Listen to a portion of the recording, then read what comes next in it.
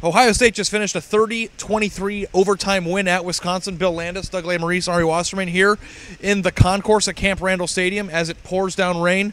Before we leave, we wanted to touch on whether or not there are fundamental issues with Ohio State's team, or if that's just what winning on the road against a top 10 team is just supposed to look like in college football. Doug, what do you think? Here's my question. Should Ohio State have won tonight? Give me your answer to that. I think that they deserve to win, yeah. No, I think Wisconsin made more plays. So I think they probably shouldn't have won, and they won. So is that good? You can spin that either way. I'm going to spin it. That's good. They scored a lot more points against Wisconsin than Michigan did against a really good defense. They also allowed more points than Michigan did.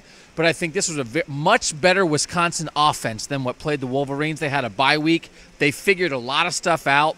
I think Wisconsin played really well, and I still don't know exactly how Ohio State won. I will give Ohio State credit for that. We were up in the press box during the game. We wrote some pretty critical stories, at least I did. Doug wrote about whether or not Ohio State's offense can thrive relying on the running game.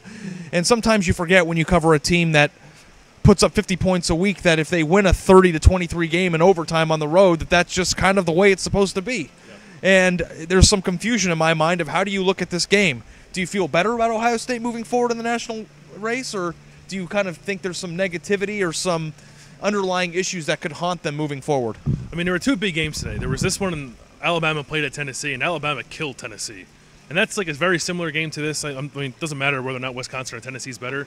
So in the grand scheme of things of Ohio State being a national championship contender, maybe you come away with this with some concerns. I think in the end, and I hate this storyline, but it's going to be talked about, I think it's okay to win games like this. I think it can be good to win games like this. We talked about that Penn State game in 2014, double overtime, how it was galvanizing and all that. It's kind of boring and cliche, but I think there's a little something to it. I think there's something, like Doug said, to like playing poorly and still winning. If you can learn from your mistakes with a win, obviously that's better. I, again, come away with major concerns about whether or not this team can throw the ball, and also the question of does it matter? It didn't matter tonight. They beat a really good team with a really good defense on the road in a top 10 matchup, and they won being pretty bad on offense.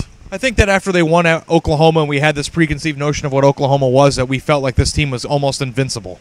And I don't know that that's the case anymore. What I think it might be is an encouraging big-time win with a team that's got issues and overcame those issues. And we will delve into those issues. We will talk about them. We'll talk about the good stuff, too, like we always do. So stay tuned with all of our coverage from Madison, Wisconsin, and all the way through until the end of the season, until the end of time. For Bill, for Doug, I'm Ari. Thanks again for keeping up with our coverage.